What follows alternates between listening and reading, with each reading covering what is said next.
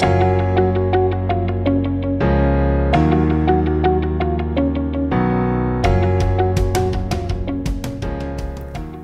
and welcome everybody, it's Karen.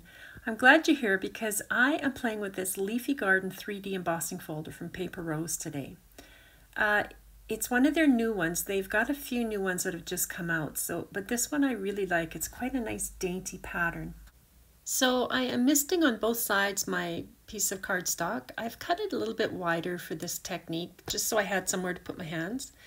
And with my Spellbinders Platinum 6 machine, I find I can get this through with just the base plates and the embossing folder, but each machine is different, so do what you need to do for your machine.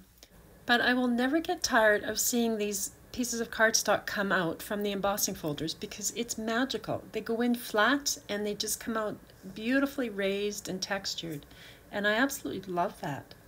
Now I decided with this one to add some different shades of green to it, so I'm just using my foam blending tool and I'm trying to go as lightly as I can, but you will see that there ends up being some green in the background, and I was okay with that in the end. I mean, technically you're trying to just get the raised edges, but it's pretty tough with the foam blending tool.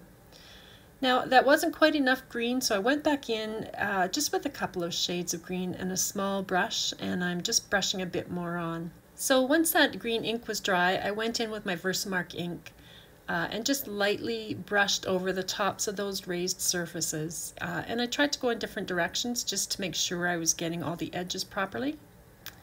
And then once that was on, I just took a small brush and I'm brushing on some Perfect Pearls. That's called Perfect Gold, that color that I'm using. And I'm just going over the entire surface. Now it will get into the crevices there, as you can see, which didn't hopefully have Versamark ink, although I probably got some in there. So I'm just going back with my clean paper towel and I am trying to brush it out. If it wasn't inked up with Versamark ink, it should just brush off. So there you can see. Now it's very hard to see the gold on this go around, and it's there in real life. It's there. The camera doesn't show it very well, but I misted that just quickly to help set the Perfect Pearls, and then I went over a second time with the Versamark ink, again brushing in different directions, just trying to get the raised edges, and I brushed a second layer of the Perfect Pearls on top of this. And now the gold will come up a little bit better. I'm going back in though with my paper towel to just try to get it out of the crevices. So I think you can see the gold a little better now, but that still wasn't enough for me. So I'm taking a bit more of the Perfect Pearls, putting it on my glass mat, and I just added a little bit of water to it, enough to make a paste or a slight liquidy solution, and I'm mixing with my paintbrush. And then I just went back in brushing this onto different leaves. And you know, I really wasn't worrying about being perfect with any of this. There's so much greenery there, and you know, greenery in a garden or a forest or wherever, it's always different shades, so I really didn't worry about this too much. I just wanted a bit of extra gold and shine on all of this. So now you can see on the left side where I've added the extra gold, there's quite a difference between the left side and the right side, I found, and I thought it was worth doing that. Now here you can see how green that background is. It's a very soft pale green background, and I was okay with that, but I thought I would try this on just white cardstock.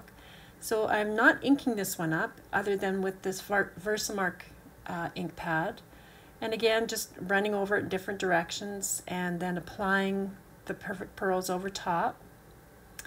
And you can see in the crevices there's a bit of it, so I'm going back in with that paper towel and wiping off the excess as best I can, and then doing a second coat again, just like I did with the green one. And definitely the second go around, it's darkened up quite a bit, but there's still some in those crevices, and where I've got my Versamark ink, it's going to stay. So I misted that, and then I went back in and I am doing exactly what I did with the first one, adding the liquid Perfect Pearls over top with a paintbrush. Now I know somebody's going to say, well, that's way too much work, so I'm timing it. So it's 8:50 in the morning here, and I've done a couple of the leaves, but I just kept on going through the whole thing, really just putting it on the leaves. I didn't worry about the stems or the vines. And there it is, all done, slightly different shades in different areas, and I really liked that.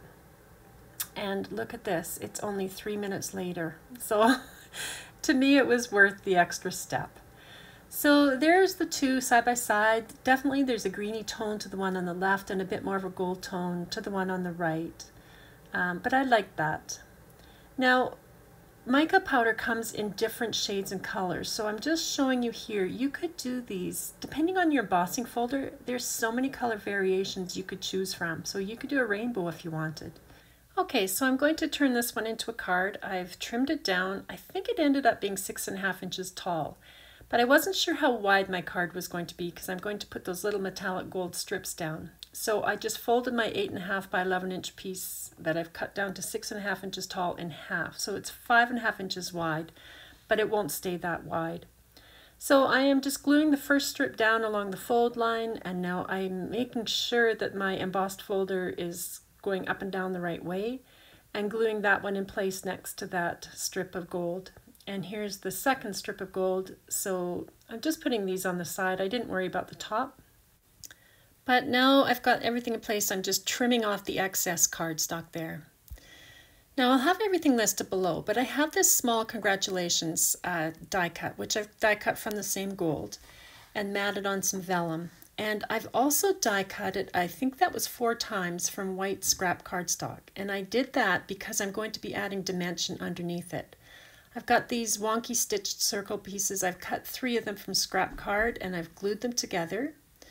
And I've got these little foliage 2 branches here. I just like them with the leafy background.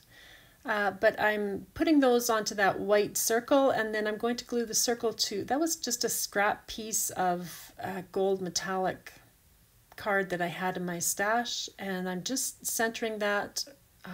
Well, I actually shifted that down a little bit lower. I didn't want it right smack in the middle. Now here's where that extra layering of the congratulations comes in handy, because with all that dimension you can see that that right hand edge and probably the left will not stick down. So I'm looking there through the vellum and I can see that where I'm going to put the congratulations, the U is about where it goes off the circle. So I've just trimmed off the white stacked layered at the U and I've put glue on this, and now I can layer that in behind right over the gold metallic congratulations to add that depth to the back of it so it will adhere to the front of the card. And then I just needed the bottom left hand corner of the C, and I'm gluing that one on in place, and then I can put glue over everything. And now when I go to stack this up, it will layer up over those circles, those raised circles, and will glue directly down to the card front.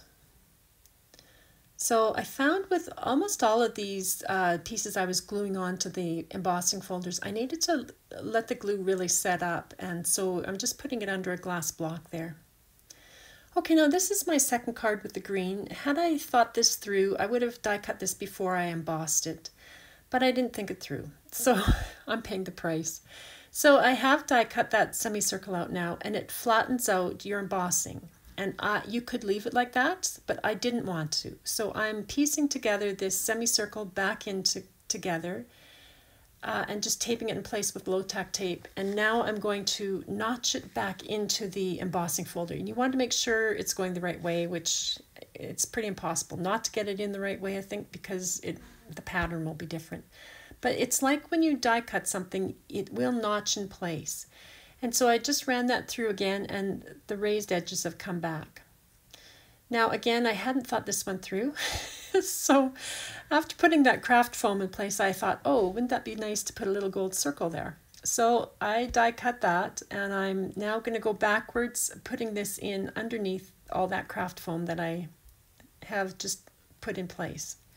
So that's all I'm doing there. I'm gluing it down, lifting up the foam, trying to get that gold in the right spot. And then once it was there, I just trimmed off the excess. And then because I've raised everything else, I put a little bit of double-sided foam tape in along that edge. Now I was using an adhesive backed craft foam scraps. If you didn't have that, you'd just put glue down. Or you could use scraps of cardstock to layer it up if you want it layered. You don't have to, of course. And here I'm just putting it onto my card front, just lining up the edges. And I had these little gnomes sitting on my desk, and so I think they're adorable. So I wanted to use one. So I'm just tucking this one into that opening I've got there, fitting it underneath that gold. And I've got this happy die as well. I've cut the letters from it and I trimmed them off. So normally it would be attached and I just cut them down. And I started with the Y. I spaced everything out first, started with the Y, gluing it down. You can see it's all under blocks. And now I'm just adding the H to the front of that. Ended up turning him around. He seemed to fit a bit better going upside down. But then just put everything under blocks, let that all set up. And then I had this birthday from one of the sentiment strips, and I have it up on foam tape. And I was struggling with where to put it. So in the end, he ends up going off to the right just a little bit. So you'll see here. There he goes. So that's that card done. Now, off camera, I had already done this green background, a second green background. And I've cut this strip out. I just cut it on the angle, and I have that extra strip. So the top and the bottom there where it's embossed, I have stacked layers of scrap cardstock underneath that. So you can see there were 3 or 4 layers behind there. I don't quite honestly remember how many layers now, but a few. And then that hello section is depressed. So I think you can see there's the raised dimension of the top and the bottom. And that hello I just cut from gold card, but I had this piece left over and I didn't want it to go to waste because I think it's really quite pretty. So I took an A2 size card base, that's 4 1/4 by 5 1/2 inches tall, and I just glued this on to the front of that, and I'm putting little strips of that same metallic gold cardstock, another one of those little Mother's Day gnomes, and that little birthday sentiment, and I added a few pearls in the end. So there's my 2-for-1 card out of that one embossed piece, and the green card, and then here's the gold one at the end. So I hope you guys will give this a try. It's really quite fun to do. Thanks for stopping by, and I hope you're having a great day.